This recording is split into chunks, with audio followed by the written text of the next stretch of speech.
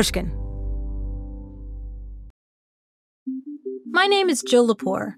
I'm a professor of history at Harvard, a New Yorker staff writer, and host of the podcast The Last Archive. Last spring, I made a program with the BBC's Radio 4. It's called The Evening Rocket. And now Pushkin Industries is releasing that show stateside for the first time. It's all about Elon Musk and his strange new kind of capitalism. Call it Muskism, extravagant, extreme capitalism, extra-terrestrial capitalism, where stock prices are driven by earnings, but also by fantasies. I'm fascinated by Silicon Valley's futurism, and by how, in Musk's life, those visions of the future all come from the same place, the science fiction he grew up on. To understand where Musk wants to take the rest of us, with his electric cars, his rockets to Mars, his meme stocks, and tunnels deep beneath the Earth, I decided to look at those science fiction stories and understand what he's missed about them. So blast off with me on the Evening Rocket, on a journey into the history of our future.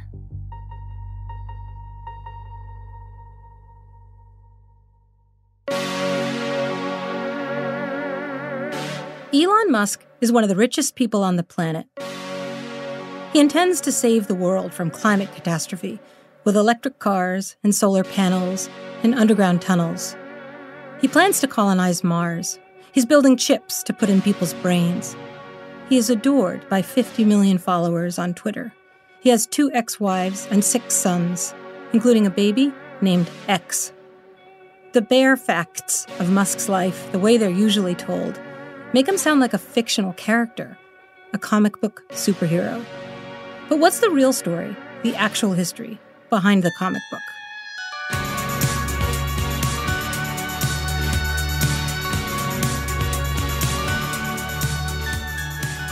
Welcome to the Evening Rocket. I'm Jill Lepore. I'm a professor at Harvard.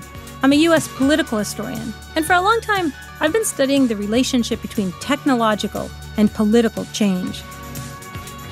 I'm fascinated by visions of the future, in political discourse, in literature, in science fiction, and even comic books. This series, I'll be exploring a new kind of capitalism. Call it Muskism. Extravagant, extreme capitalism, extra-terrestrial capitalism, where stock prices are driven by earnings, and also by fantasies. Fantasies that you can find in blockbuster superhero movies, but that come from science fiction, some of it a century old. The title of this series comes from old science fiction, too. In a pulp story from 1938, The Evening Rocket was the name of a newspaper of the future. Also, in Silicon Valley, the rocket is the go-to metaphor for explosive growth. This is a rocket ship, get on it, the CEO of Google liked to tell people about his company. Sheryl Sandberg of Facebook said the same thing. It's all about fast growth. Blast off. The people at Google and Facebook, they're not doing rocket science. Elon Musk, though, he really does run a rocket science company. It's called SpaceX. Musk loves the letter X. One of his first big startups, X.com. X is sexy, as in X-rated. But X is sexy because X means mysterious, and X means mysterious because in 1637, when René Descartes sat down to write a treatise on geometry, he decided to use X, Y, and Z for variables, but his printer, setting the type, kept running out of Y's and Z's. But not X's, because you don't use X very often in French. So he used mostly X's. X, the unknown. In the 20th century, X became science fiction writers' favorite letter of the alphabet. Dimension X. X for extraterrestrial, as in the film The Strange World of Planet X. Be prepared for a fantastic adventure into the future. A monstrous world of terror and chaos. By the 1990s, X-Men, Xbox, X-Files. And then Elon Musk and X.com, SpaceX. Something strange was happening to capitalism. As the gap between the rich and the poor got wider and wider, the claims of corporations got more and more grandiose. Google opened an R&D division called X. whose aim was to solve some of the world's hardest problems. Tech companies started talking about their mission, and their mission was always magnificently inflated, transforming the future of work, connecting all of humanity, making the world a better place. Scholars kept groping for adjectives to describe these new brands of capitalism: surveillance capitalism, platform capitalism, identity capitalism. What about just X-capitalism? X for extreme, extravagant, existential. A capitalism in which companies worry, very publicly and quite feverishly, about planetary disaster, about the all-too-real catastrophe of climate change, but also about all sorts of so-called existential risks to the future of the human race, so that they can save us all. A capitalism animated by catastrophe, a capitalism driven by science fiction, and driven, too, by the disavowal of its own origins.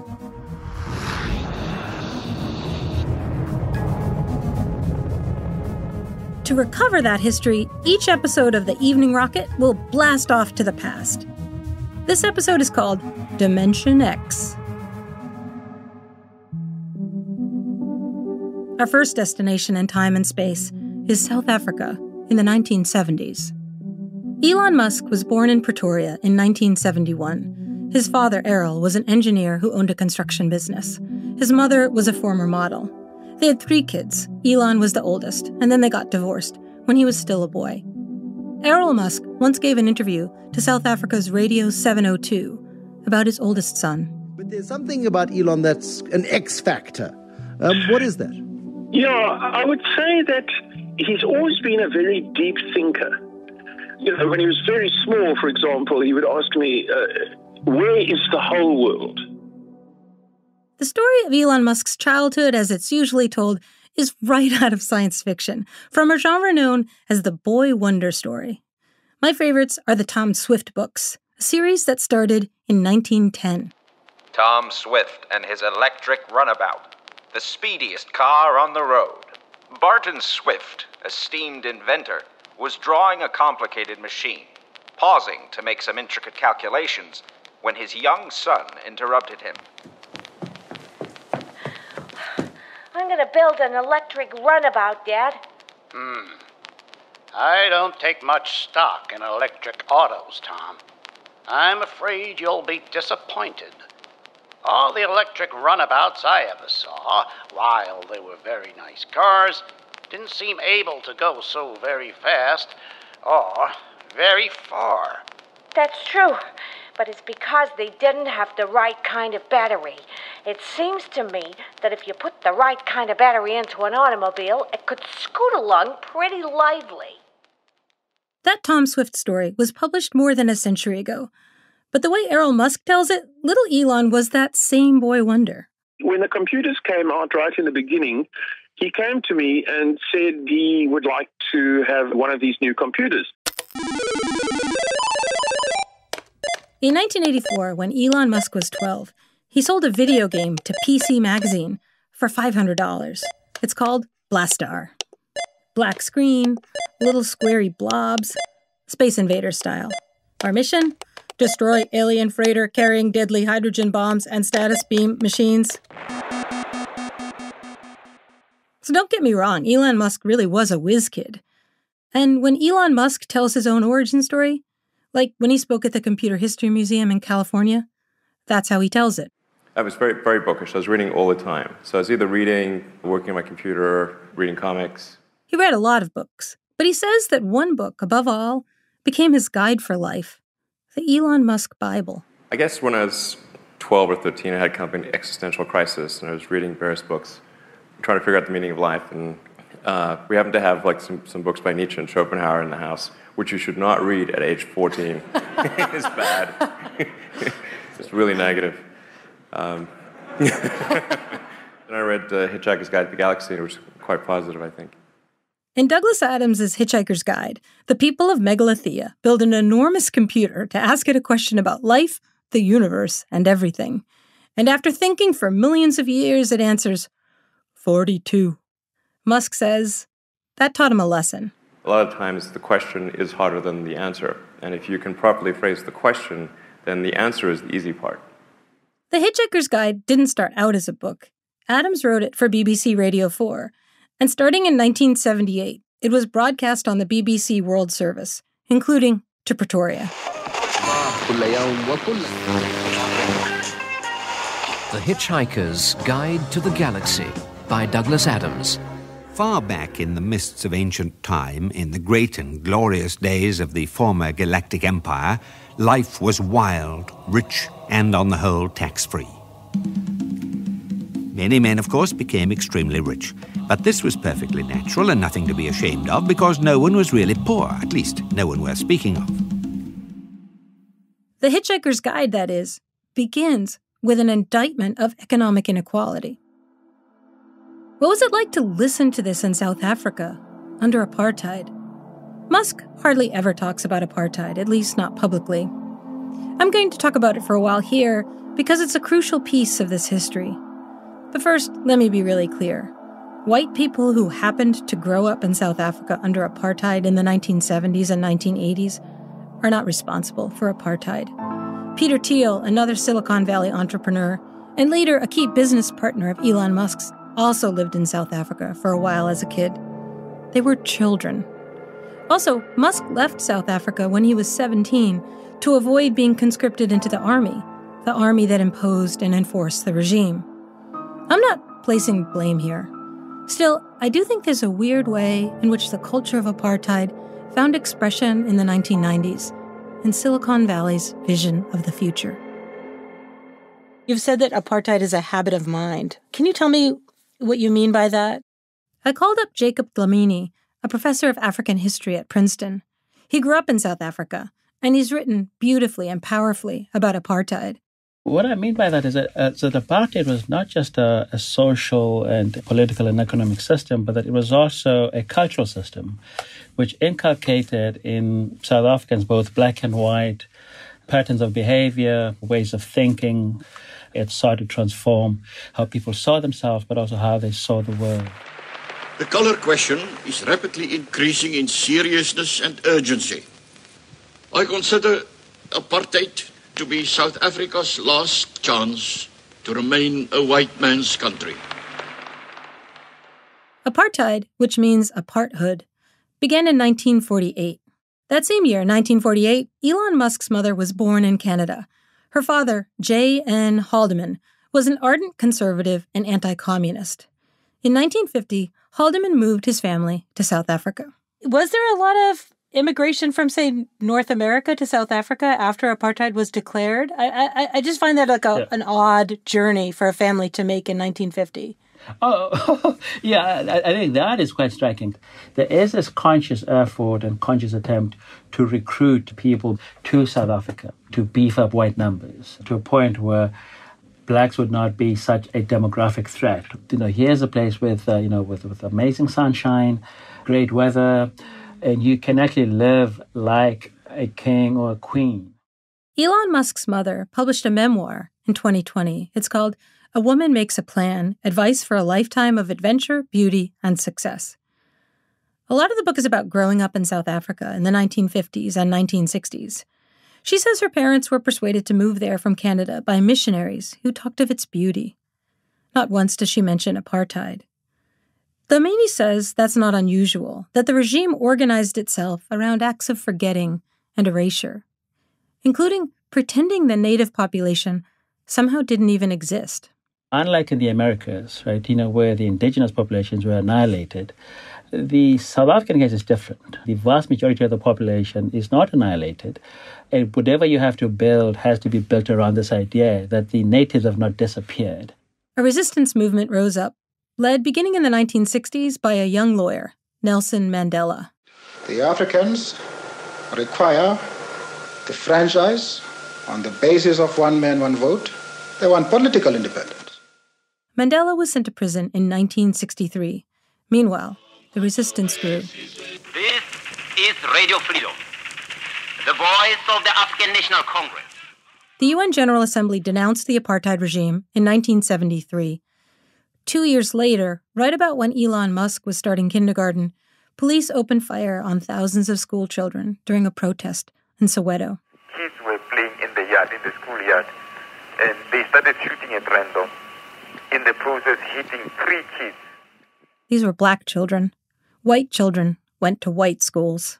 Black people had to pay for their education, but whites didn't. Some people will joke that it was actually socialism for whites and capitalism for blacks, right? And that's how apartheid actually justified itself, that, we are creating a class of successful white people. People who ran construction businesses like Elon Musk, Elon's father, made a lot of money in the apartheid era, building 2 of everything, one for blacks and one for whites. For whites, they built a fantasy world. Ideologically, I think one of the successes of apartheid was in making white South Africans believe that everything they achieved was through individual initiative, that everything that they ever got in life was through their own hard work. Never mind the fact that the system was designed to, in some ways, give them all the benefits and to give them all the resources to get on in life.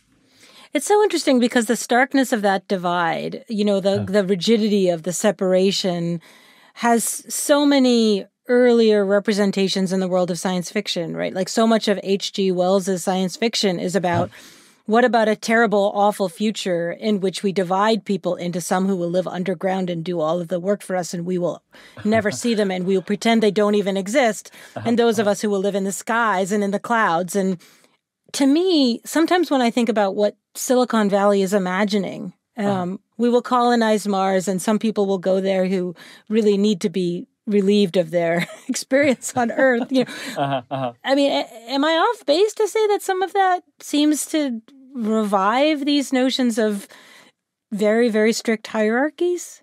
I don't think you're off base at all, Jill. I think you've put your finger on it. And of course, we don't want to instrumentalize this and see, it as just cause and effect. But I think there's a strong case to be made for the connection between this apartheid dystopia and this idealized vision of a world where the elites don't have to share their oxygen with lesser beings. So I listened to The Hitchhiker's Guide, and I find it strange that Elon Musk is such a fan, because a lot of it sounds to me like an indictment of people just like him, or like Amazon's Jeff Bezos, the mega-rich with their privately owned rockets blasting off to other planets. And for these extremely rich merchants, life eventually became rather dull, and it seemed that none of the worlds they settled on was entirely satisfactory. Either the climate wasn't quite right in the later part of the afternoon, or the day was half an hour too long, or the sea was just the wrong shade of pink. And thus were created the conditions for a staggering new form of industry: custom-made luxury planet building. Also, hear me out. I think The Hitchhiker's Guide, broadcast by the BBC in the 1970s, just when the world was condemning apartheid, sounds quite specifically as though it's an indictment of apartheid-like social and economic systems. And I don't think I'm overreading. Douglas Adams wrote Hitchhiker's Guide on a Hermes manual typewriter. One key is more worn down than the rest, the letter X. And you know what was on the side of that typewriter? A sticker. It says, "End Apartheid." When Elon Musk started college at the University of Pretoria, apartheid was on the verge of collapse. Today, the majority of South Africans, black and white, recognize that apartheid has no future. By then, in 1990, when Mandela was released after 27 years in prison, Elon Musk had left South Africa behind to launch his new life in North America.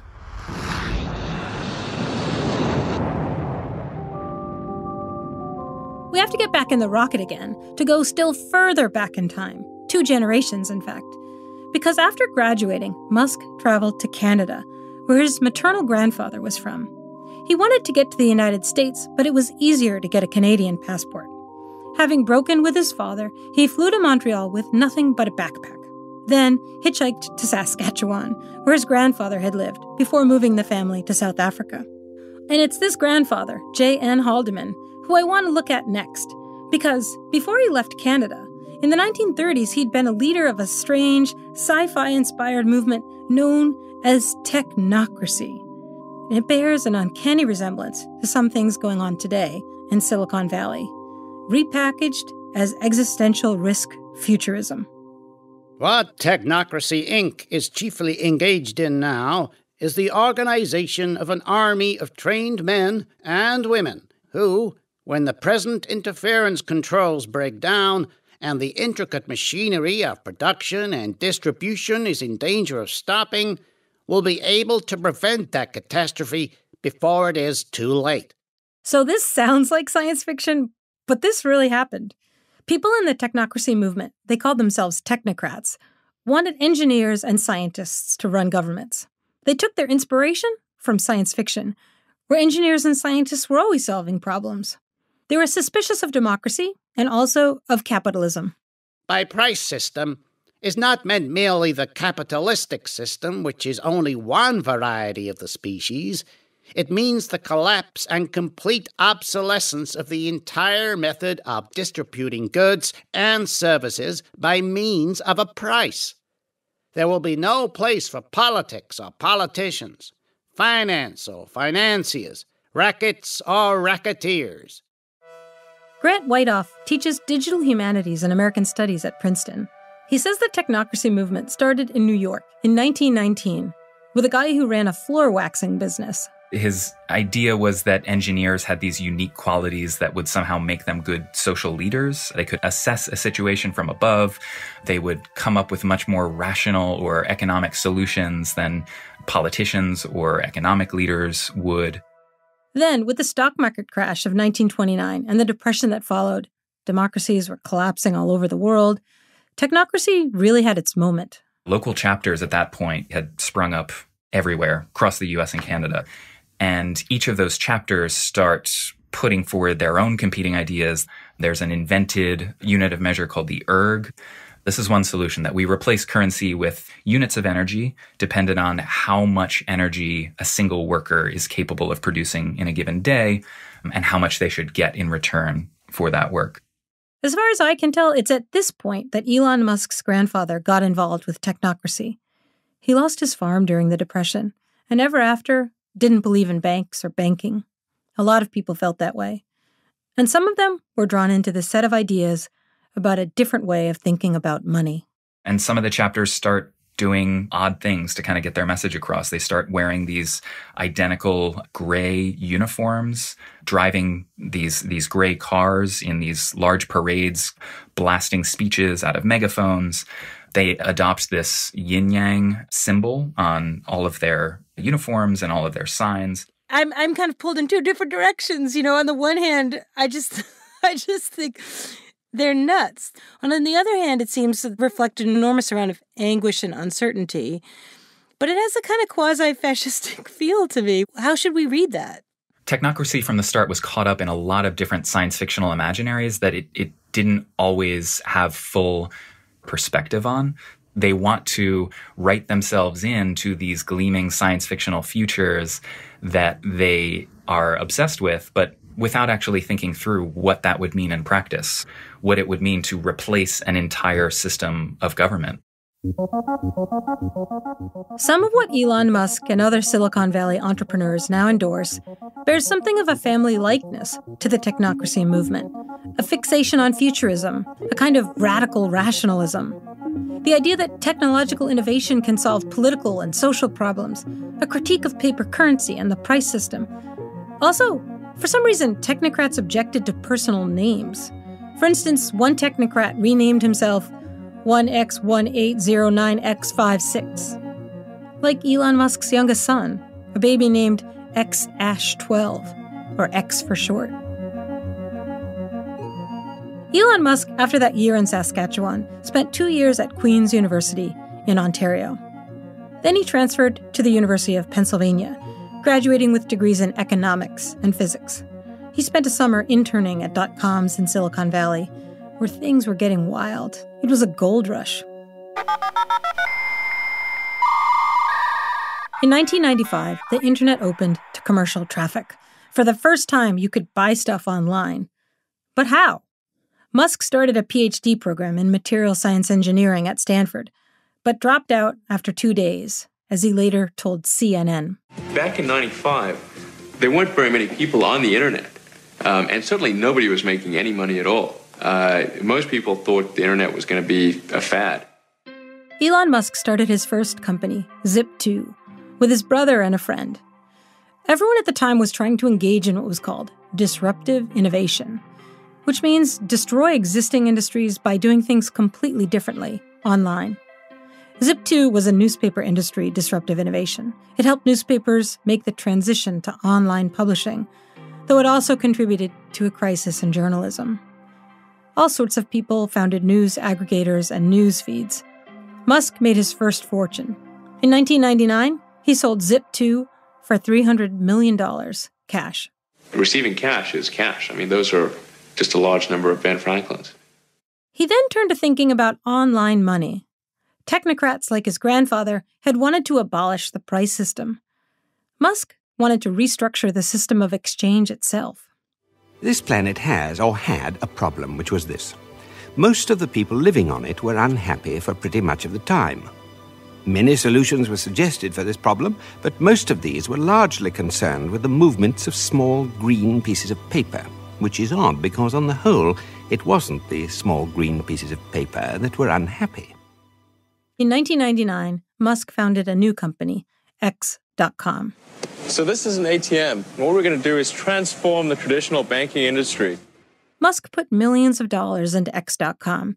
He said selling one business and starting the next was like a high-stakes poker game. You win a big pot, you risk it all over again. This is called serial entrepreneurship. Start it, sell it, raise venture capital to start the next thing. Every time you do this, you've got to come up with a story, characters, and a plot. Because your investors don't have any real metrics, no earnings or profits, no prices. Investors are buying your story. A startup doesn't actually have to make anything or do anything or succeed in any measurable way for a venture capitalist to make money. That startup just has to sound good enough for someone else to invest in it. All it has to do is tell a really incredible story. And the more obviously the story comes straight out of the pages of science fiction, the better. X.com described itself as an online bank, but its founders soon discovered that people mostly wanted to use it as an online payment system. Meanwhile, Peter Thiel had started a company called Confinity that could send payments between devices. Thiel worked as a securities lawyer before helping to found Confinity. In 1999, the company launched a service it called PayPal. If people were going to buy things online, they needed to be able to pay for things online. As Thiel saw it, they were reinventing money. In 2000, Confinity and X.com merged. One thing Musk regrets is that the company's product got called PayPal instead of X. The founders of these companies became known as the PayPal Mafia because they made staggering sums of money when PayPal went public in 2002 and was later bought by eBay. And then they went on to found their own venture capital companies, funding other startups, including YouTube and Facebook. Capitalism was born. A few years back, Elon Musk, nostalgic about this time of his life, bought the domain X.com. There's just a little X there now, on a blank page, because the only thing in the source code is the letter X. Mostly, though, Musk used his money not to fund other people's ventures, but to start a company of his own. A rocket company, SpaceX.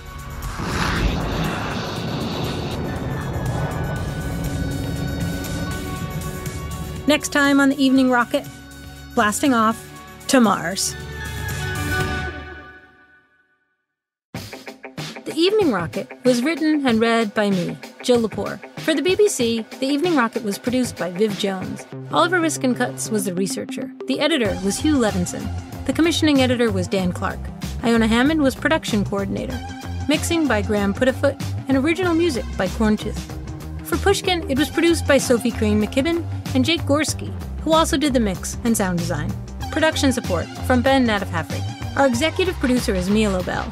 Our operations team includes Daniela Lacan, Maya Koenig, and Carly Migliori. Thanks also to John Schnars, Jacob Weisberg, Maggie Taylor, Heather Fain, Nicole Moreno, and Eric Sandler.